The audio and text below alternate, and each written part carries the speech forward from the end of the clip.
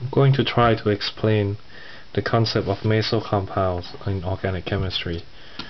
This molecule here, as it is used as an example, is 2,3-dichlorobutane. The two blue atoms here are representing chlorine atoms. The red are representing the hydrogen atoms, and these two black CH3 groups are the methyl groups in the molecule.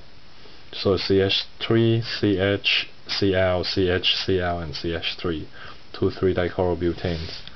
Now, a meso compound is a compound which has an internal symmetry. In other words, if you can put a mirror plane through this carbon 2 carbon 3 bond, you will see that both sides of the mirror planes are mirror images with each other. In other words, they actually occupy the same space or same space. They have the same spatial arrangement within the molecule. In other words, the hydrogen exactly matches the hydrogen, the chlorine exactly matches the chlorine, and the CH2 are exactly in the same CH3 are exactly in the same location as the other CH3 groups. And so even though these two carbons here are stereogenic centers, because all the four groups are different on each carbon, the overall chirality of this molecule is achiral due to the inner symmetry this molecule has.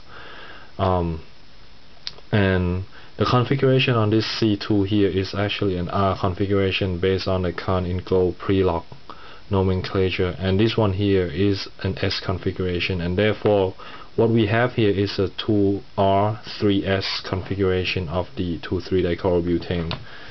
And therefore the inner symmetry of this molecule constitutes the